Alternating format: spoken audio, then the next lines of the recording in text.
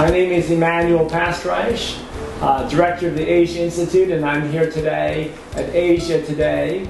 We're going to consider the question of how Korea and Japan are working to improve their cooperation, their relations and exchanges. And I have with me today a special guest, Mr. Akima Umezawa, the Deputy Secretary General of the Trilateral Cooperation Secretariat, an organization run by the governments of Japan, Korea, and China here in Seoul to coordinate relations and cooperation. Welcome. Good morning, Professor. I'm very glad to see you and have provided me this opportunity. Pleasure to have you today. Let's talk in general about the Japanese perspectives on the potential for cooperation in East Asia.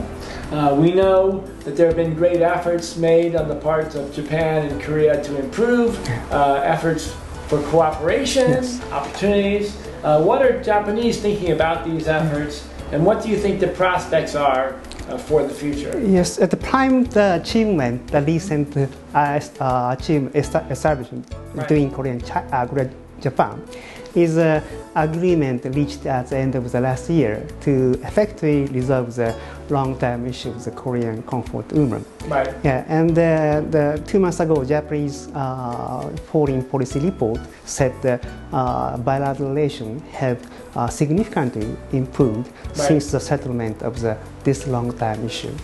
Right. So I think the accumulation of our effort to go to the good movement or cooperation makes such a fruit. So we are moving the best way and good way, and continuously we will make a good relation, more prosperity.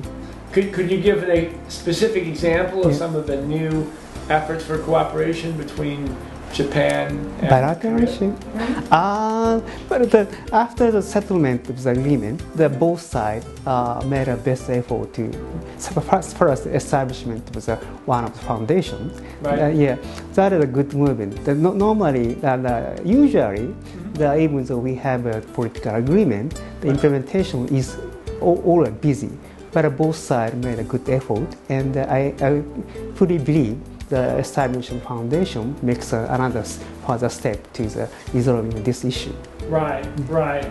Now your offices, the Trilateral Cooperation Secretariat, are covering, of course, Korea, Japan, but also includes China as well in that. So what are the perceptions of this larger issue of China, Japan, Korea cooperation in Japan? Yes, thank you very much for that question. I also refer the annual foreign policy report established just 2 months ago. Japan and China share responsibility for regional and international peace and stability, and stressing the importance of bilateral dialogue and cooperation at the various levels. So that's why the first the Japanese side, they always try to make talks and bilateral dialogue. And such kind of dialogue and talks makes the good movement. For example, our fruits of settlement of the Korean comfort woman issue. Right, right.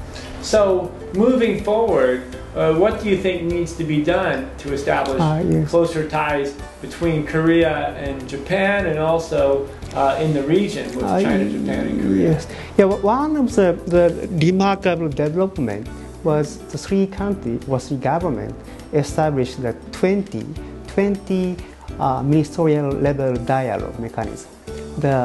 Yes, and of course China, Japan, and Korea. Yes. Now, of course, top is a summit meeting, the president and prime minister. But under such a leader summit, we have 20 of minister meetings from the economy, the social, and anything. Yeah. So that's why we have already foundation to make a good movement of the political level, and of course we already accumulated social and grassroots cooperation.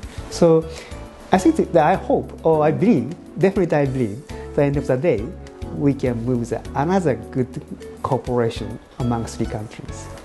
Now, when I mentioned about how Japanese perceive the relationship, There is a history, of course, in Japan of some people feeling they wanted to be affiliated with the West, and it's maybe a little bit of a distance from China and Korea. How today, right now, do Japanese perceive their cultural ties with, say, Korea and China? Yes, the first point, China is the largest trade partner for Japan. Right, right. And Korea is the third largest trade partner for Japan. Right. So of course, the second is the United States. Right. So that means that your first point, of course, our eye have focused on the Europe and the United States previously. But in time, when we see the actual scenario of our economy, right. There is the inevitable consequence to make a good cooperation with China and Korea. Right. And fortunately, we have some kind of commonality of not only geographically but culture. So that means that we may make another phase of the good cooperation in the near future. Right.